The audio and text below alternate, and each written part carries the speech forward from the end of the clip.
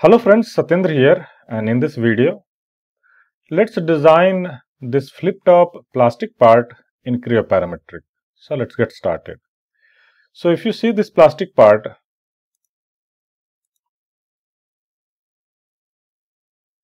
this is a flip-top plastic part. So if I move like this, it closes, and if I move like this, it opens.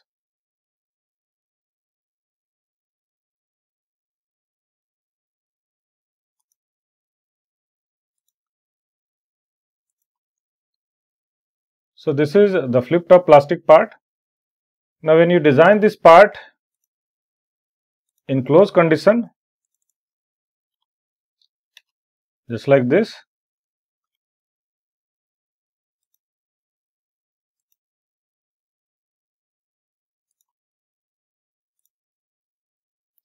you cannot design this part like this, because when you design this part in closed condition, these walls get merged, so it won't be separated.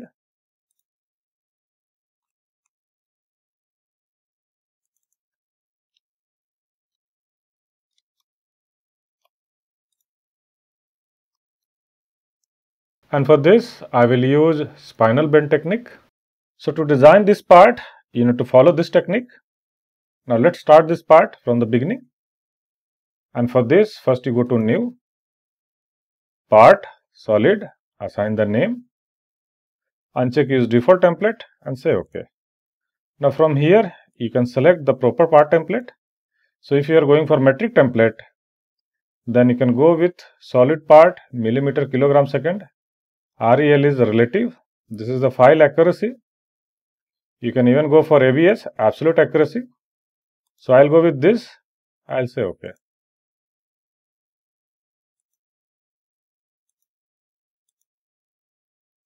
Now here I'll start with extrude onto the top datum plane, normal, switch off all the datums. Now draw a center rectangle somewhere here, just like this. This I'll take 100 and this one 10. You can take your own dimension as per your requirement. Now say OK. Flip the direction downwards, and this one you take it as 30. Say OK. Once this is done, one more time extrude onto the same datum plane, normal. Use shift and middle mouse button to drag it like this. Once again, create a center rectangle somewhere here.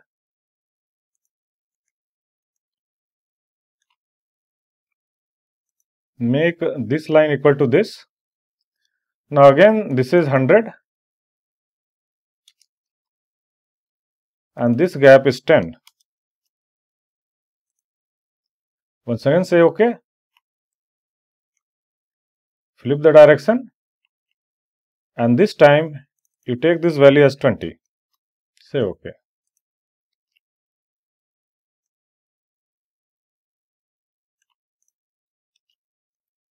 Now you add a round, this one, this one, this one and this one. Same round this side.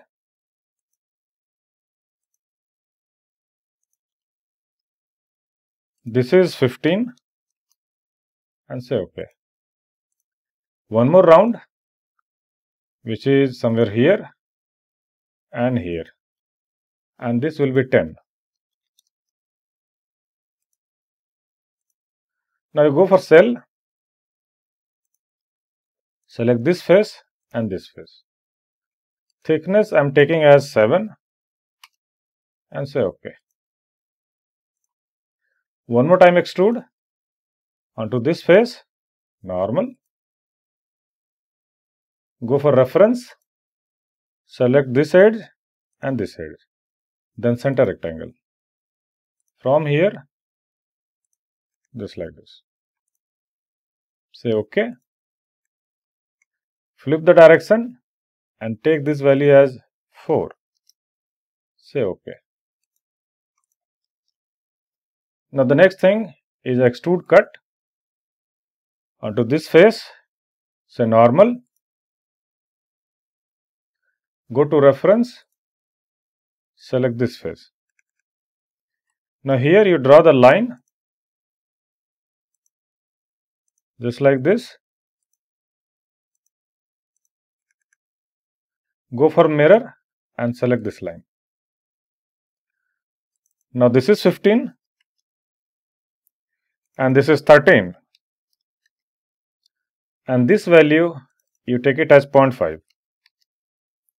Similarly, you draw an arc here from here till here, just like this. Move this point to this reference. Then you take this gap as 1. Close the sketch like this. And then this value, you take it as 15. Say OK. Flip the direction. Make it 2 next. And say OK. Now I'll go for sweep. I'll select this edge. Hold the shift key. Move your cursor like this. And select the close loop.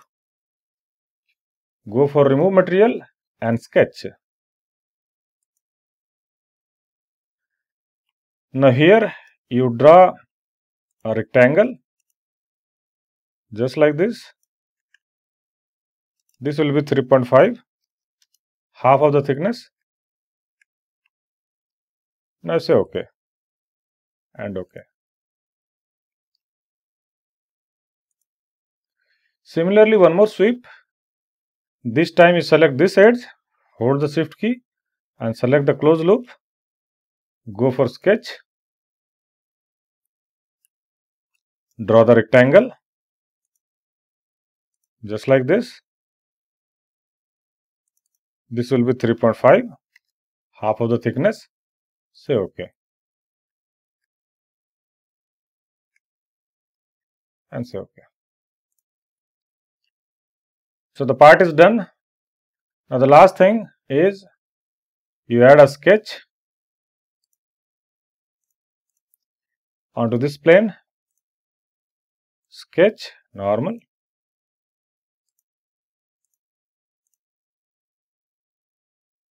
Now first you draw a circle here with this reference, just like this. Radius, you take it as 1. And then draw the line. Starting from here, go like this till this reference. You can take a reference like this. Similarly, one more line. Starting from here, this side till this reference. Go for delete segment and delete this segment and this segment. This dimension you take it 2. Now here you need to create a perimeter dimension. So go to perimeter, select this line segment, this segment and this segment together. Say enter and then select a dimension which will vary. So I'll vary this dimension. 2 is variable. Now this value, this is the total length of this. So from here till here, this is 100, then 20 and then 100. So this will be 220. So when you change this value will vary. Now say OK. So the sketch is done. Now this sketch I will use for spinal bend, and for this go to engineering, select spinal bend. Click here and select this solid geometry. Then lock length. So it will lock the overall length. And then go to reference, click here and select the newly created sketch. So now as you see here, it got closed. So you have three options here. If you go with the second option, you can play with this. You just move it till here. It is open. Now slowly it will start closing. So it is bending. And finally, if you move little forward, it will close. Say OK. Control D. Now switch on the datum plane. Select this datum plane and go for section. Change the section name as section A and say OK. Hide this sketch.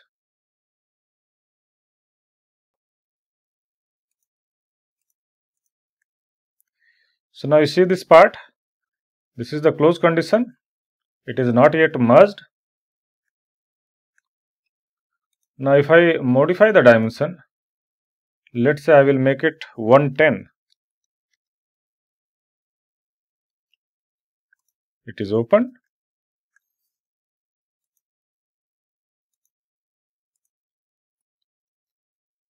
And the part is done.